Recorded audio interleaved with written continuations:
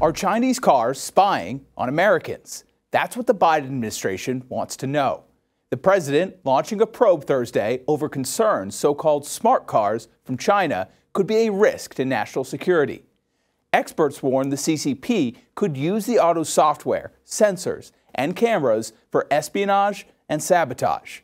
The concerns come as the world sees a surge in popularity of high-tech vehicles from Chinese automakers like BYD. President Biden says it's too early to say what actions might be taken. Biden also said there is no decision on a potential ban or restrictions yet.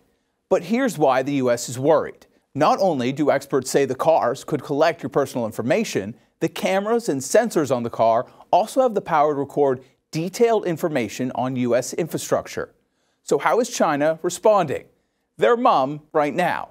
However, Chinese officials say it's unfair to target a specific country. The investigation comes as China is dominating the EV battery supply chain, and the U.S. is seeking a way to build a China-free supply of EV batteries. And this isn't the first time U.S. officials have sounded alarm bells.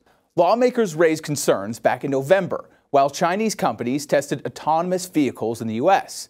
Biden has joined the chorus of those concerned over security, saying, why should connected vehicles from China be allowed to operate in our country without safeguards? The feds say there's now a 2-month window for public comments, after which they'll consider if any new rules need to be made. U.S. companies aren't off the hook. The comment period also wants details on U.S. assembled vehicles and where automakers license their software. CNN reports the probe could lead to some car parts being restricted in the U.S.